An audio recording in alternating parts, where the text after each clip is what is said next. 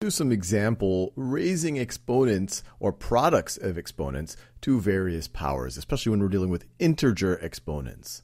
So let's say we have 3 to the negative 8 times 7 to the third, and we want to raise that to the negative 2 power. And I want you to pause this video and see if you could simplify this on your own.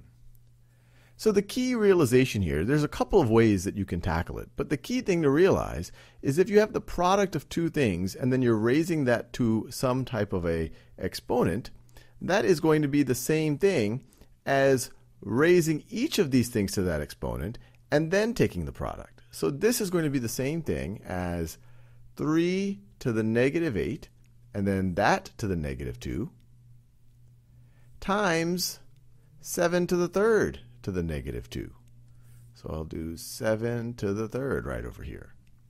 And now if I want to simplify this, 3 to the negative 8 to the negative 2, we have the other exponent property that if you're raising to an exponent and then raising that whole thing to another exponent, then you can just multiply the exponents. So this is going to be 3 to the negative 8 times negative 2 power. Well, negative 8 times negative 2 is positive 16.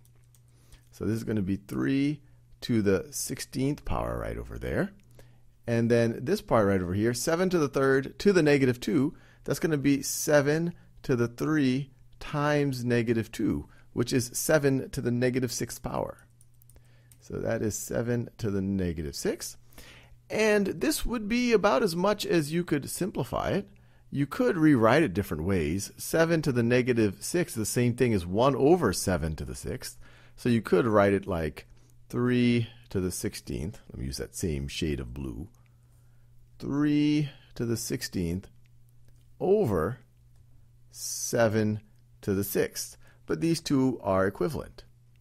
And there's other ways that you could have tackled this. You could have said that this original thing right over here, this is the same thing as 3 to the negative 8 is the same thing as 1 over 3 to the 8th. So you could have said this is the same thing as 7 to the third over 3 to the 8th.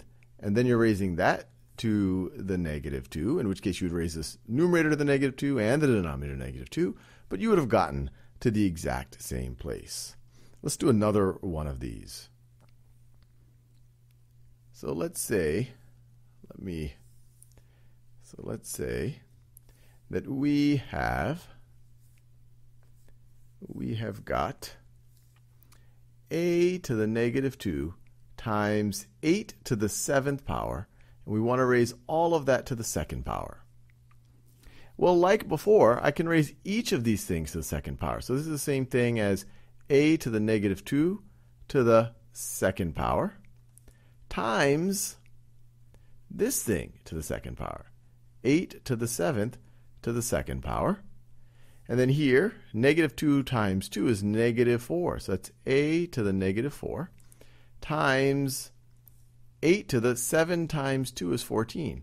8 to the 14th power. In other videos, we go into more depth about why this should hopefully make intuitive sense. Here you have 8 to the 7th times 8 to the 7th. Well, you would then add the two exponents, and you would get to 8 to the 14th. So however many times you have 8 to the 7th, you would just keep adding the exponents, or you would multiply by 7 that many times. Hopefully that didn't sound too confusing. But the general idea is if you raise something to an exponent and then another exponent, you can multiply those exponents. Let's do one more example where we are dealing with quotients, which that first example could have even been perceived as. So let's say we have 2 to the negative 10 divided by 4 squared, and we're going to raise all of that to the 7th power. Well, this is equivalent to 2 to the negative 10 raised to the 7th power over 4 squared raised to the 7th power. So if you have the difference of two things and you're raising it to some power, that's the same thing as the numerator raised to that power divided by the denominator raised to that power. Well, what's our numerator going to be? Well, we've done this drill before. It'd be 2 to the negative 10 times 7th power. So this would be equal to 2 to the negative 70th power. And then in the denominator, 4 to the 2nd power. Then that raised to the 7th power. Well, 2 times 7 is 14. So that's going to be 4 to the 17th power. Now, we actually could think about simplifying this even more. There's multiple ways that you could rewrite this. But one thing you could do is say, hey, look, 4 is a power of 2. So you could rewrite this as this is equal to 2 to the negative 70th power over, instead of writing 4 to the 17th power, why did I write 17th power? It should be 4 to the 14th power. Let me correct that. Instead of writing 4 to the 14th power, I instead could write, so this is 2, let me get the colors right. This is 2 to the negative 70th over, instead of writing 4, I could write 2 squared to the 14th power. 4 is the same thing as 2 squared. And so now I can rewrite this whole thing as 2 to the negative 70th power over, well, 2 to the second, and then that to the 14th, well, that's 2 to the 28th power. 2 to the 28th power. And so can I simplify this even more? Well, this is going to be equal to 2 to the, I can just, if I'm taking a quotient with the same base, I can subtract the exponent. So it's going to be negative 70.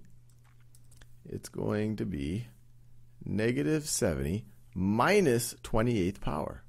Minus 28. And so this is going to simplify 2 to the negative 98th power. And that's another way of viewing the same expression.